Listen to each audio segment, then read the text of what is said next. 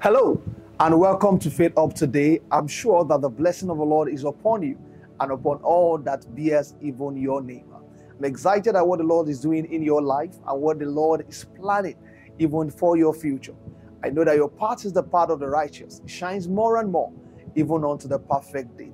Do not look at the challenges. Look at the glorious future that the Lord has spoken to you about, because He's the Lord who is true and He's not a God that is above falsehood. He always keeps His word, and that's why we can always depend even upon Him. Like I've always said, God can be counted upon. I want to say welcome to Faith Up. I'm sincerely very excited at what I want to share with us today, and I want us to do me a favor, all of us watching this. I want you to take a moment. If this is your first time even on this channel, please subscribe. If you're on Mixlr, on YouTube, wherever you're joining from, I'd like you to also share this link with your friends, with your colleagues, and say it's time even for service, and the Lord's blessing will remain and abound even over and upon you. As a people, the Lord has said to us that it's our year of it's our month of divine upliftment. And so I want us to start with that even this day. I want us to start by praying. The Bible says something that I love, Psalm 75, and then you begin to read from verse 6. The Bible says promotion does not come from the south. It doesn't come from the west. Neither does it come from the east. Scripture says, but God is the lifter up of one and He brings down another. So I know that the one that lifts is Yahweh. I want to go to Yahweh, want to ascend even before His throne room, even tonight. And I want you to begin to pray and ask that the lifting of the Lord will come upon you. Can you ask that the Lord will lift you up? Wherever you are, however you are, whatever juncture of your life you are right now, there is still more in God. There can still be an upliftment concerning that business, concerning the works of your hands, concerning your spiritual life. There is always more, because the horizon of heaven is limitless. Can you ask that the Lord will lift you up? Can you ask that the Lord will increase you? Are you praying this day? Are you praying this day? Are you asking for lifting? Vi adoro pali kratosia kapalia emando dovra kale kloda kadi ediada dobra kali ediada dosa emakole kade volo braka zakatayaba. Is someone saying, Lord, lift me up according to your word? Lift me up according to your word. For somebody, that might be a change of job. For somebody, that might be increase even in your place of work, whatever it is. I wanted to ask the Lord that in this month of September you will experience upliftment. It will not just be something you hear about. It won't be something you read about, but it will be a tangible reality in your life. In the name of Jesus. Someone saying, Lord, lift me up. Lift me up. It's a simple prayer, but I want you to pray. Lift me up, oh God. Lift me up, oh God. And now my head will be lifted up above my enemies around me. And I will offer in His tent sacrifices with shout of joy. I will sing, yes, I will sing praises to the Lord. Psalm 27 verse 6.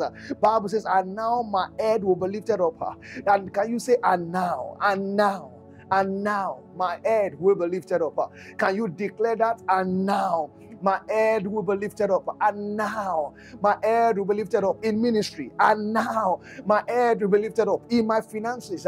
And now, can you declare that with conviction? Can you declare that knowing that there is a God? He is the King of Israel. There is a God. He is the King of Zion. And He listens. He listens. Can you say now, in the name of Jesus? And now my head will be lifted up in tech. And now my head will be lifted up in my industry. And now my head will be lifted up in the name of Jesus. Declare that. Declare that. Psalm 3 verse 3. The Bible says, but you, O Lord, are a shield for me, my glory, and the one who lifts my head. My glory and the one who lifts my head. This was the confession. This was the conclusion. The psalmist came through. I want you to come to that conclusion tonight. But you, O Lord, are a shield about me. You are my glory and the one who lifts my head. Can somebody declare? Let the Lord hear it. Let the Lord hear it. You are my glory.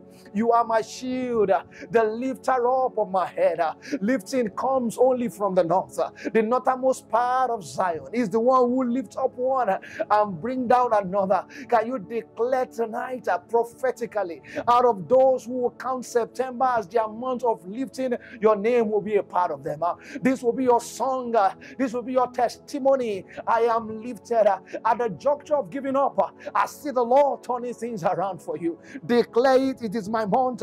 It is my month of lifting. Makosa kale volo braka zeketeli adiavarua mendola vrakale vroka kalibra koza gatayaba. Hallelujah. Thank you, Father.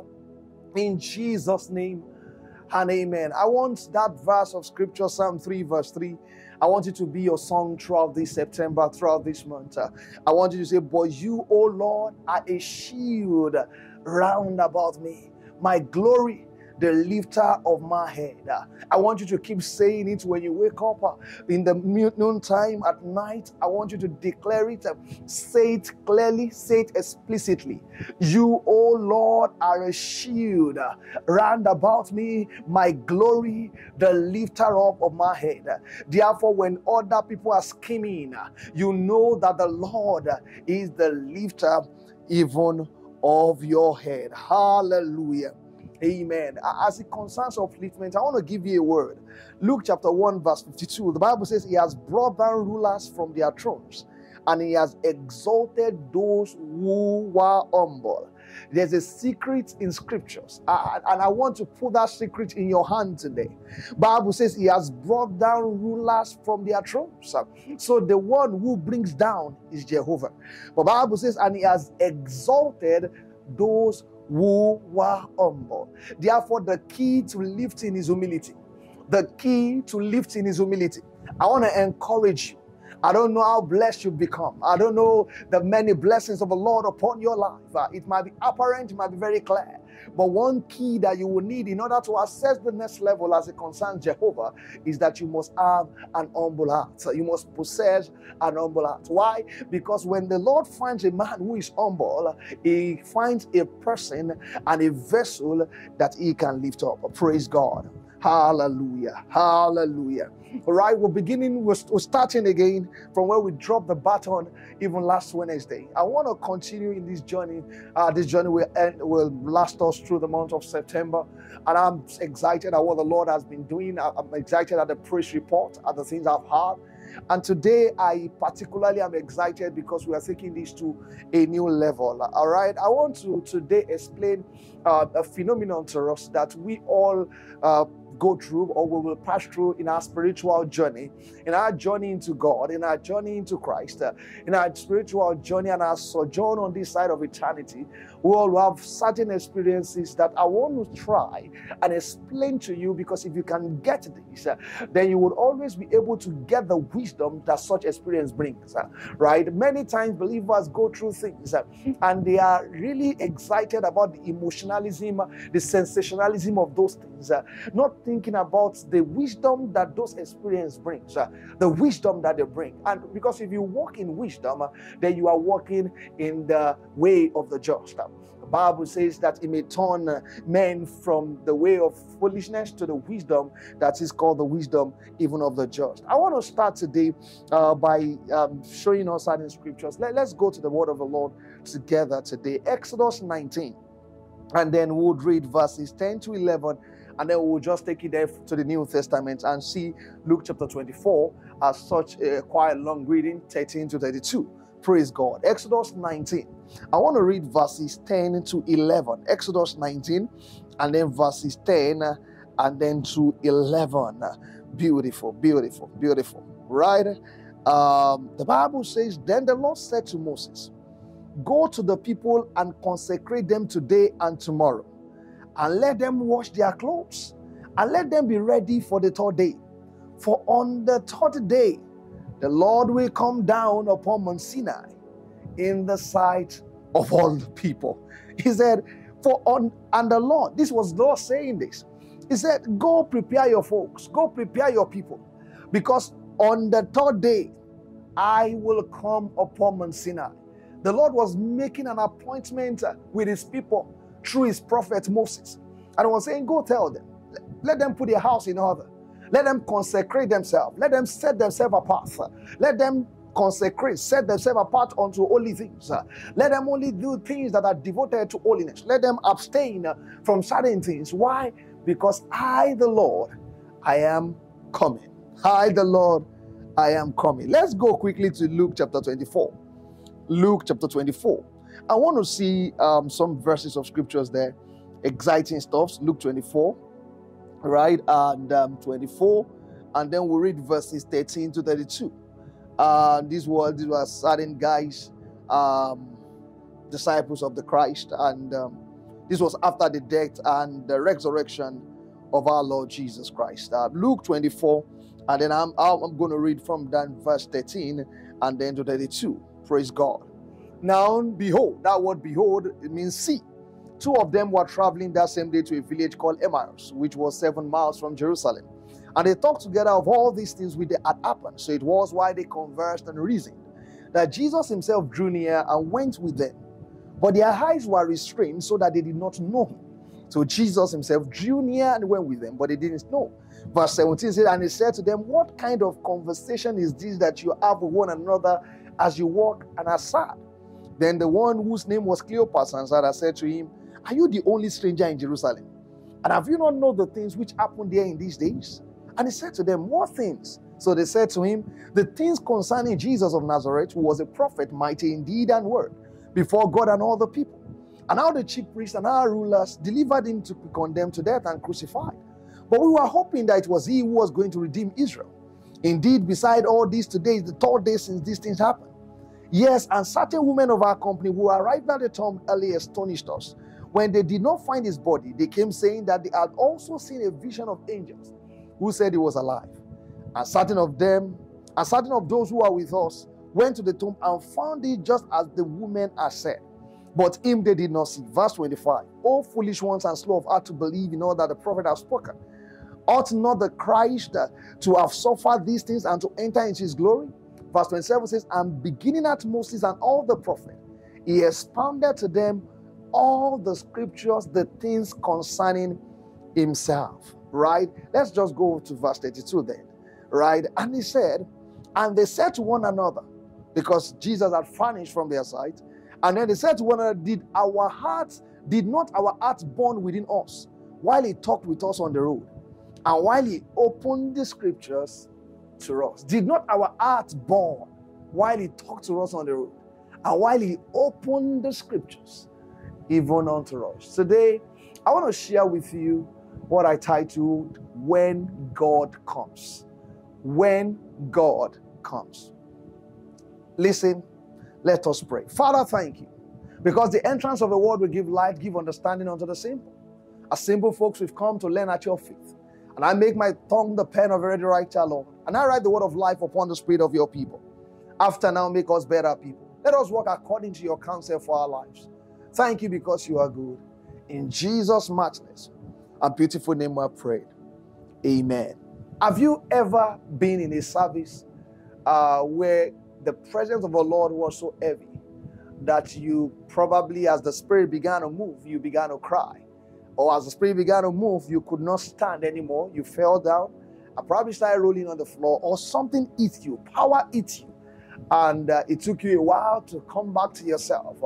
Or have you been in a service that you are just trembling, and then you say, God is here? You see, Dunsi Oyekan sang the song that when the glory comes, there will be no word to say. Listen, when God comes, certain things happen. But the idea is simple, that when the Lord visited your church and when the Lord came to your church, that thing began to happen to you. You felt like you could not stand. You felt the hand of the Lord upon you. Probably you started crying. You remember the things that had happened to you, and certain realities happened to you even at that particular moment. All right? But the gist is that that is not the only time God is around. Right? As it happened at Sinai. God is everywhere. This was not the first time God was at Sinai. This was not the first time God was speaking to Moses. But Jehovah said, I'm going to come. And when God comes that I speak about, I'm speaking about the times that the God comes and there is a manifestation of his presence. Right? So God is everywhere.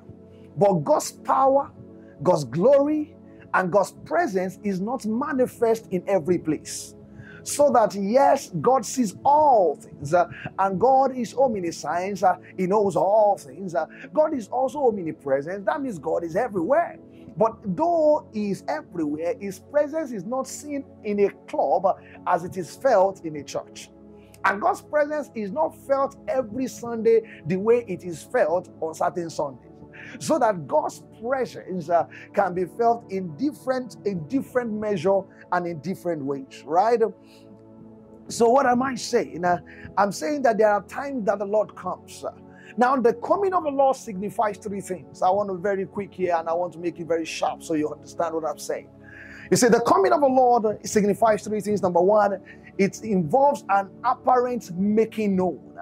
When the Lord manifests and makes Himself known that I'm here. You know, we can say that where two or three are gathered in His name, I'm there in the midst of them. And so we can begin from the pages of scriptures to begin to say certain realities, which it is true. It is no less true because it is not felt like when it is felt. So yes, God's presence is there.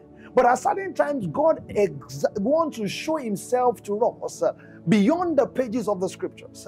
He wants our experience with Him to become a working reality. So God decides at certain times to make Himself known to our senses, make Himself known to us in epiphanies, make Himself known to us in ways that you and I can grasp. So when God does that, right, so that it's not just the pastor saying God is here, you know that He's there. It's making Himself known. You know, you can pray, do your daily devotion, and then at certain times you know that I've touched God. God is here, right? And then what does it signify? It signifies manifestation.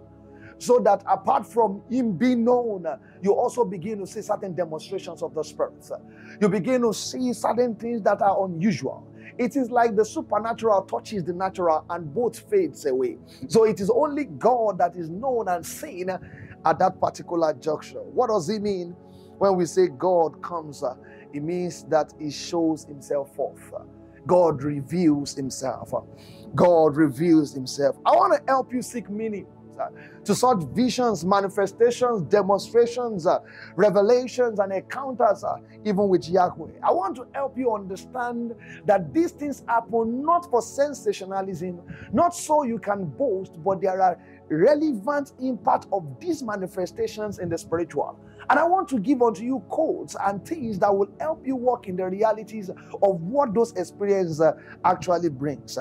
Right? Why does He do that to us? He does this in order to give man a revelation of Him. The major reason God shows forth, the major reason there is manifestation, the major reason there is a showing forth is so that man may know Him. He wants to reveal Himself to you. God is in the heavens, but beyond God wanting to be in the heaven, God likes to close the distance between Himself and us. He doesn't want to be a God that is far. He wants to be a God that is near. God's intention and God's mind is that you and I are close to Him. There is a revelation of God that is battered because He Himself makes Himself known.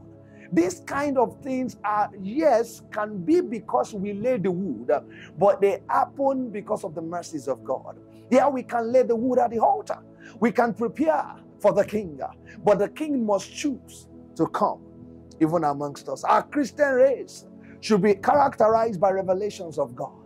Our Christian experience should be characterized with revelations of God. As we journey in getting close to God, I feel that it is important to understand that the heartbeat of God is to reveal Himself to you.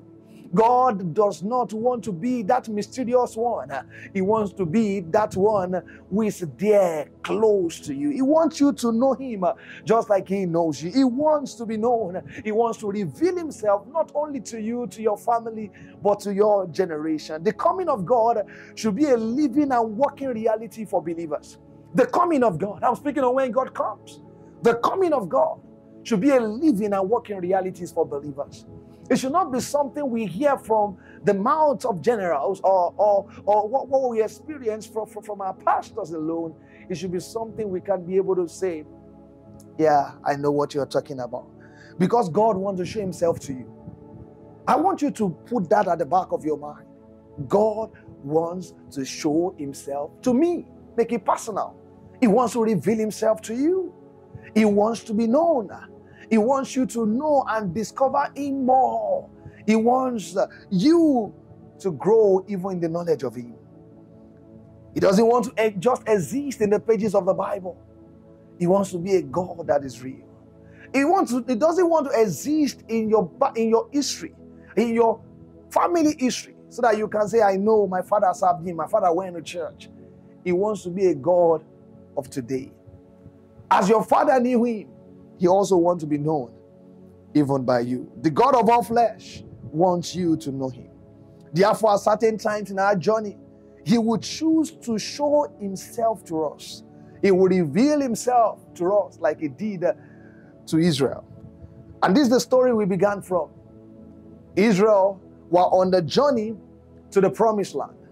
And the Bible says on Mount Sinai, the Lord had said to Moses, go to your people. I don't just want you to give them the law. I don't just want you to give them the commandment. I like to show forth myself so that they can know that this God is real. And this God is not just the figment of the imagination of certain people. So beyond just knowing and feeling the power of God and saying, yeah, God was good, it was glorious, he destroyed the gods, and he fought the gods, and he won over the gods of Egypt. He wants to also be that God who can come into the affairs of our lives and who we know that is our personal God. That's the idea behind God showing forth himself to Israel. And the Bible says that he came to Israel, Exodus 19, verse 10 to 11, and he's asked them for an appointment. And the Lord kept the appointment. You understand again that Abraham saw and encountered God in theophanies. Paul of Saul of Tarsus on his way to Damascus met with Jesus. That encounter changed everything about his life. Ananias also had a vision of the Christ. Two disciples were on their way to Emmaus from the place of pain, from the place of sorrow, from the place of disappointment. They were just on that journey and they began to reminisce. They began to think about the things which had happened. It was for them that the Messiah had been taken away. It was lost hope. They were in despair. And as they began a journey, the Bible says Jesus joined them on the journey. When God comes, God came to them at the point of despair, at the point of pain, of discouragement, and he shared that conversation with them. And then we understood that in that human-God conversation, there's something happened to them. Even though they were talking to God, they did not know. Scripture says that after he had broken the bread, Scripture says after he had disappeared, they said, was it not true that something born in our hearts, even as he spoke even to us? As he opened the Scriptures to us, something born in them. So allow me to say that when the Lord comes, there are certain tangible realities that happen. Certain tangible realities in our experiences, certain tangible realities that can be said to be common with every time the Lord comes. It's like when a visitor comes and visits your house. Some of them leave their perfume behind. They leave their smell behind. They leave their scent even behind. You can tell, even if you come to that house hours after they have left, you can tell that they came. Why? Because they left their scent even behind. Listen, dear friends, there are seasons and times that we will encounter God, and even after that encounter, there will be the lasting sense even of the presence of God in our life. There will be that lasting sense that we have met with the Lord and our life even has changed. There will be that lasting sense that something about us have changed. Many times when these things happen, we talk about the experience and the encounter and the story behind the encounter without looking at the benefit, the principles of those encounters. Allow me to say to you that you can have a vision of the Lord, but the message of the vision is more important than the vision of the Lord. You can have a dream of the Lord.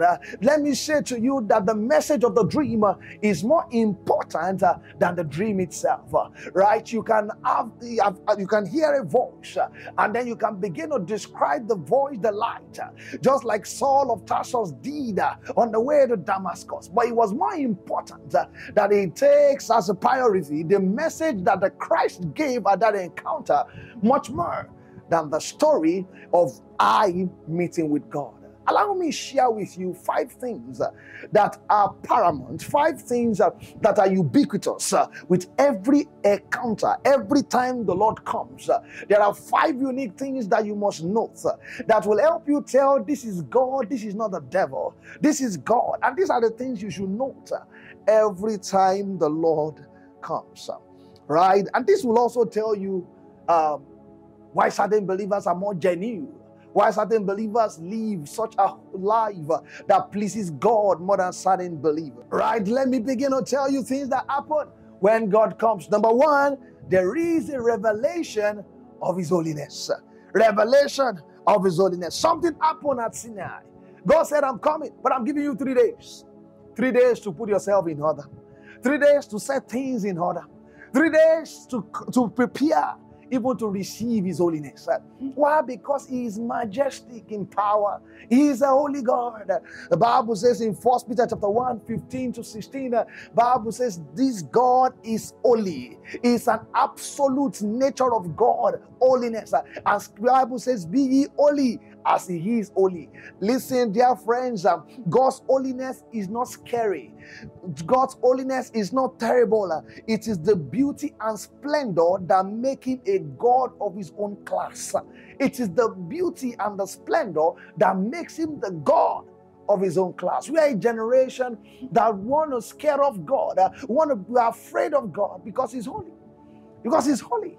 But that holiness of God is such a splendor.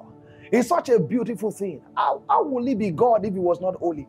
How will He be God if He's a God that is biased? How will He be God if He's a God that performs and observes iniquity Himself? How will He be God if He is a God that does not keep even His own word? How will He be God if He is not holy? Holiness is therefore a basic essence even of God. It's that essence even of God. It's not something we should be afraid of. It's not something we should scare off. We become a generation, New Testament believers, who do not want the messages on holiness. We don't want to talk about holiness because we think when we talk about that, we are speaking concerning works. No, that is an error. Holiness is not about works. Holiness is about God because He is a holy God. He is the essential attribute of His person. If you take away His part of holiness, then we can't trust Him anymore. We can't trust His judgment. We can't trust His mercy. We can't trust His righteousness. We can't trust Him for favor. We can't trust Him for kindness. It is the foundation even of His throne that He is a God of holiness. Therefore, it is a splendor. It's a majestic thing. It's something we should worship. Little Wonder, I love that song. That talks about His holiness. We must worship Him, even in the beauty, even the beauty of His holiness. God was telling Israel, don't come near the mountain. Don't come near the mountain. I am holy. I am holy. Listen, let me show you something in scriptures. Isaiah chapter 6. What an encounter that man had with the Lord. You see, when you have had an encounter with God, it changes everything about you. When somebody has seen the Lord, it changes something about them. It's not God you encounter. If after that encounter you become more of a sinner, you become sin permissive, you teach doctrines that are permissive of sin, you have not encountered the true God. You have not seen Him in the beauty even of His holiness. I tell people one major landmark of testing a theology, of testing whether a man of God is true or not, is to see the fruits even of his sermons. Is to see the fruits even of his sermon. If the truth does not describe these essentials of God, which is holiness, you might not teach it, you might not preach it, you don't have to call the name of your ministry is Holiness Ministry. But after we see the people who have become your disciples after many years, and we see the kind of life they live, then we know you have met even with God. Let's go to Isaiah chapter 6. Listen to this. Bible says in verse 1, in the year that King Uzziah died, I saw the Lord sitting on a throne, high and lifted up, and the train of His robe filled the temple. Above it stood seraphim. Each one had 6 wings. With 2 He covered His face, with 2 He covered His feet, and with 2 He flew. And one cried to another and said, listen to what He said, holy, holy, holy is the Lord of hosts. The whole earth is full of His glory. And the Bible says, and the doors of the door and the post of the door were shaken by the voice of him who cried out, and the house was filled with smoke. Listen, it was not the voice of God that made the door to shake. The Bible says it was the voice of thee who cries and say, holy, holy, holy is the Lord of hosts. This was not even God at all speaking. Another person spoke.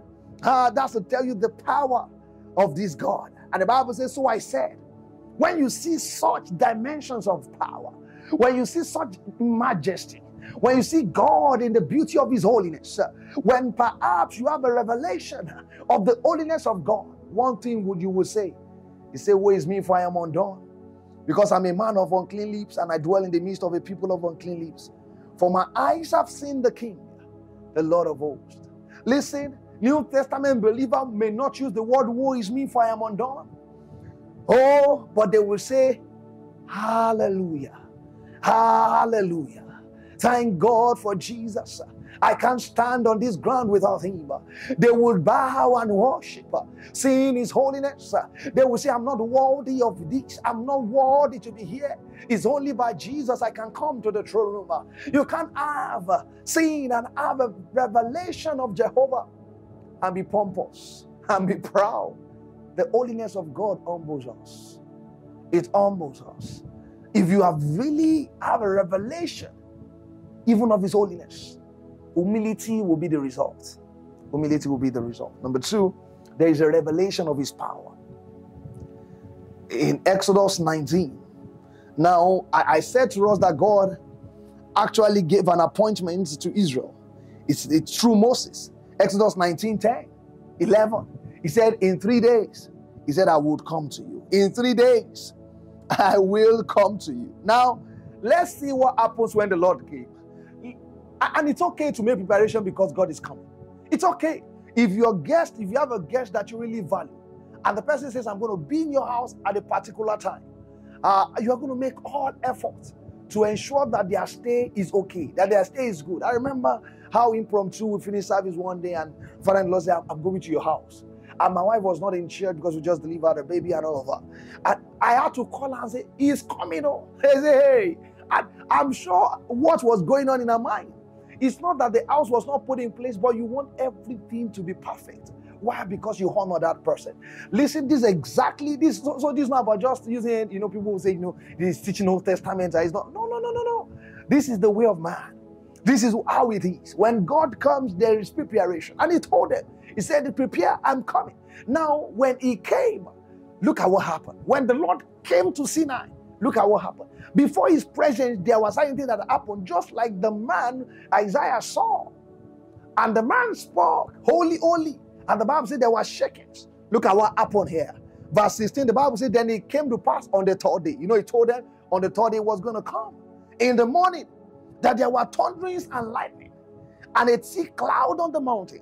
And the sound of the trumpet was very loud, so that all the people who were in the camp trembled. And Moses brought the people out of the camp to meet with God. Can you see that? To meet with God. And they stood at the foot of the mountain. Now Mount Sinai was completely in smoke, because the Lord descended upon it in fire. The Lord descended. You see, Yahweh is a great God. Yahweh is a great God. Bible says his smoke ascended like the smoke of a furnace, and the whole mountain quaked greatly. And when the blast of the trumpet sounded long and became louder and louder, Moses spoke, and God answered him in a voice. Then the Lord came down upon Mount Sinai, on the top of the mountain, and the Lord called Moses to the top of the mountain, and Moses went up. The second thing that happens is that there is a revelation even of his power. There is a revelation of his power. If you encounter God, you will leave that place of encounter with the revelation that God is powerful. When you are in such a meeting, where the presence of the Lord is so heavy, when God chooses to manifest himself in a church service, when you leave that service, you live with the revelation of God's power. Many times we cease to understand why those things happen. We are more interested in, see the way people are falling down. see that woman laughing. Oh, see that person crying. You should leave that place with a revelation of his power. How powerful the Lord is. As it happened in Sinai, the Lord shakes churches. As it happened in Sinai, the Lord still shakes homes. As it happens in Sinai, the Lord still shakes congregations, meetings, shaking with the power of God. Only pandemonium everywhere. We live with the place. We leave such places with the revelation even of his power. God is powerful, and nothing reveals his power like his manifestation. It's a different thing to read it in the pages of the scripture. That I am the Lord. I am powerful. Once I've spoken to us about her, the power belongs to God. I am the Lord. Is there anything too hard for me to do? There's a different thing to feel it. There's a different thing to see it. To see miracles break out. To see healings. To hear testimonies of cancer disappear. It's a different thing to be in meetings where God's power is real. Hey! You leave such meetings with a manifestation and a revelation. A revelation of God's power. Of God's power. Of God's power. You live with a revelation that God is powerful. God is powerful. I remember and I recall one of those meetings that I've had. And I left the meeting place. And a lot of people were still there. I remember somebody was not part. He was not even around. He chatted me up. He said, I was told that that was too powerful. I said, there is nothing too powerful with God. God just decided to come. Because when the Lord comes, revival happens. When the Lord comes, renewal happens. When the Lord comes, refreshing happens. When the Lord comes, there is a manifestation even of his power. Number 3, there's a revelation again of his will. The divine will is certain times not known until there is a revelation of God. You may be walking and running in the wrong way without the revelation even of his will. That reminds me of that man by the name of Saul of Tarsus. He was persecuting the church. He was against even the kingdom of the Christ. Until that day that he encountered even the Lord. I want to show you from the pages of scriptures again how the Lord shows himself even to us. And let's go to Acts chapter 9 and then verses 1 to 6. Acts chapter 9. I want to prove to you beyond doubt from scriptures that listen, when God comes, you know the will of the Father. That's one of the things that should happen when you have a vision of God. When the Lord visits you, when you are in a meeting, you should be asking God, give me a revelation of your holiness. Let me see what reveals God's power in this place. That's what you are looking for. That's what a mature believer is looking for. Is there a revelation of his holiness? Because every pandemonium does not mean God is there. There can be pandemonium by demonic forces. There are people who have consulted demons to receive power from evil forces. Therefore, you can see moves of God. But why and how can we tell that this is not of God? Because there is no revelation of his holiness. There's no revelation of his holiness. Our God is holy. There is a dent. You just sense an odor that is bad, that does not represent even Yahweh. The Bible says, and I love this, Acts chapter 9 verses 1 to 6, then Saul, still breathing threats and murder against the disciples of the Lord, went to the high priest and asked letters from him to the synagogues of Damascus, so that if he found any who are of the way, whether men or women, he might bring them bound to Jerusalem. And as he journeyed, he came near Damascus, and suddenly a light shone around him from heaven. Then he fell to the ground and had a voice saying to him, Saul, Saul, why are you persecuting me? And he said, who are you, Lord? Then the Lord said, I am Jesus, whom you are persecuting. It is hard for you to kick against the guards. So he, trembling and astonished, he said, Lord, what do you want me to do? A revelation of the will of God. The manifestation battered a knowing even of the will of God. And the Lord said to him, go, and you shall be told what you will do. And he didn't stop there. Let's look at that conversation, that revelation Ananias had. The Bible says in Acts chapter 9, you begin to read from verse 10, that you see the conversation of Ananias with the Lord. Now there was a certain disciple at Damascus named Ananias. Now note, he was a disciple. He wasn't an apostle. He was a disciple. The Bible says, and to him the Lord said in a vision, Ananias. And he said, here I am, Lord. So the Lord said to him, arise and go to the street called Straight, and inquire the house of Judas for one called Saul of Tarsus. For behold, he is praying. He has started praying. And in a vision, he has seen a man named Ananias coming in and putting his hand on him so that he might receive his sight. So even this man had visions of God. Already, Saul of Tarsus had begun to have conversation with the Lord. You see that? The revelation of the will of God. He had seen in a vision that Ananias was going to come.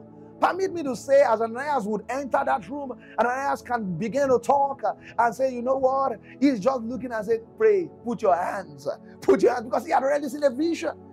Look at this. Ananias said, Lord, I've heard from many about this man, how much harm he has done to your saints in Jerusalem. And he has authority from the chief priest to bind all who call on your name. But the Lord said to him, go. For he is a chosen vessel of mine, to bear my name before Gentiles, kings, and the children of Israel. For I will show him how many things he must suffer for my name's sake. That was such a revelation of what will transpire and what will happen, even via the ministry, even of Saul. Listen, dear friends. Every encounter when God comes, there is a revelation even of his will. Another thing is that there is a revelation even of his word. And that's what happened to the disciples on their journey to Emmaus. And as they journeyed to Emmaus, these folks found the Lord. Cleopas and his friend, as they began to speak to one another and they encountered Jesus of Nazareth, the Bible says that they themselves said, did the word not born in us? As he shared the scripture to us, it was our eyes not open to the scriptures. That's what happened. When the Lord comes, there is a revelation of him. In his word, the Bible is known. You know, before you could have been reading scriptures belaboredly, you're just reading with stress and all of that. But because now there is a revelation of the word, you know the word better. And then finally, number 5, there is a revelation of his person. Hallelujah. And I love this. A revelation of his person.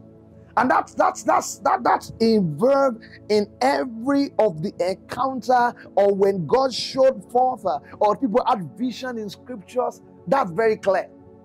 It's very clear. They saw the new dimension of God.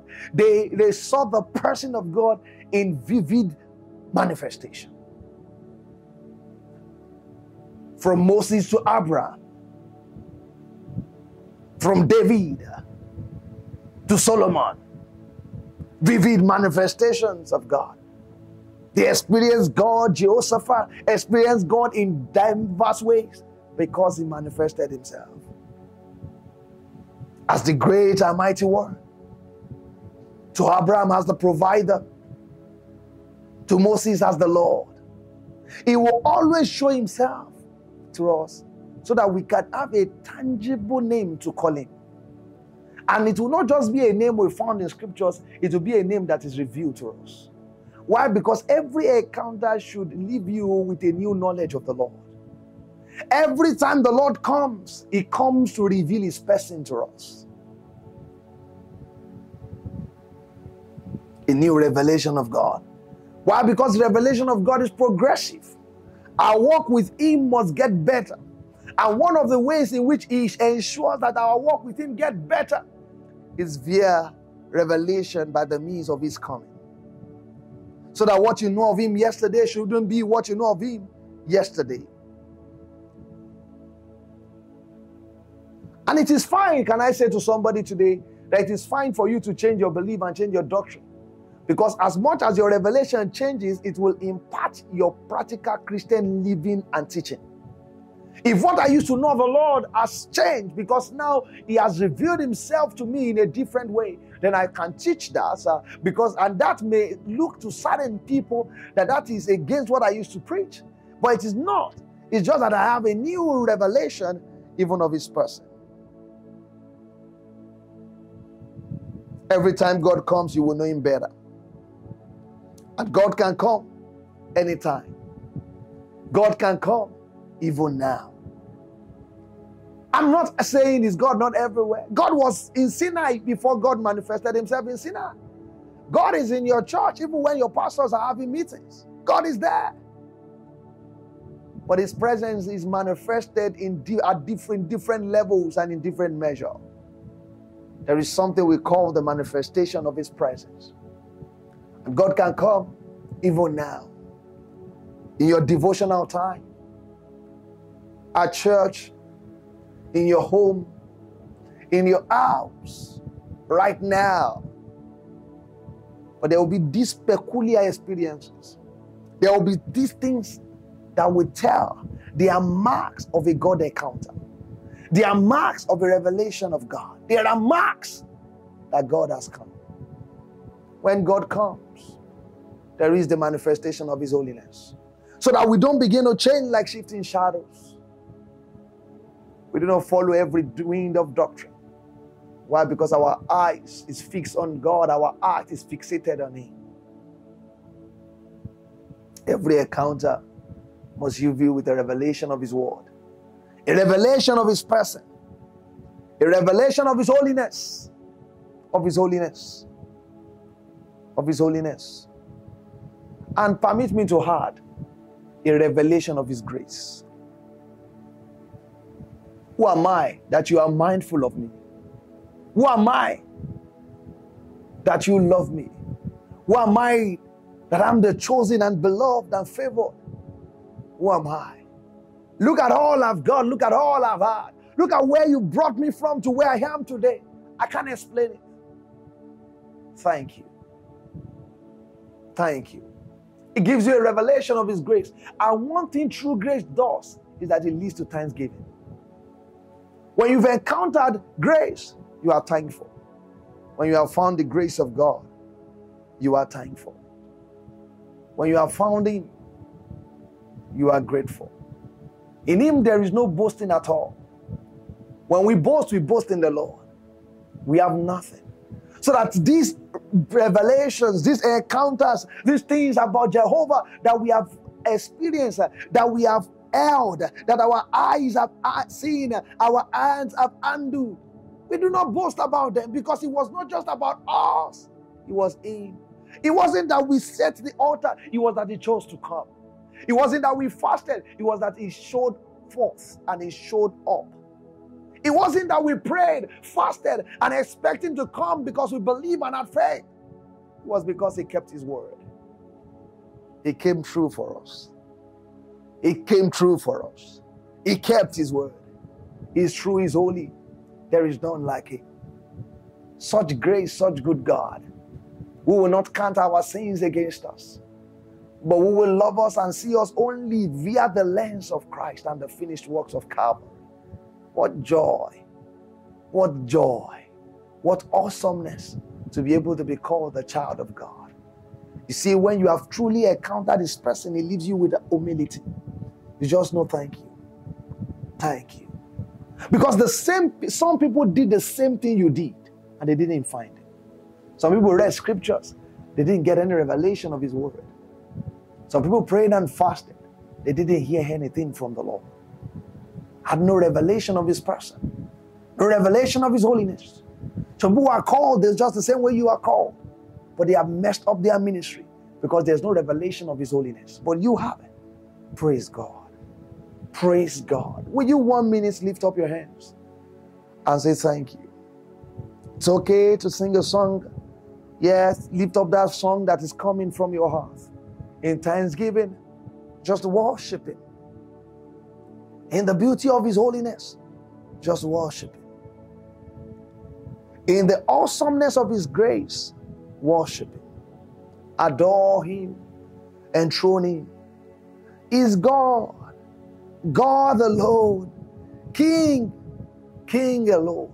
Adonai, none like him, none beside him. Worship him. Worship him. Worship him. Is God. Father, we thank you.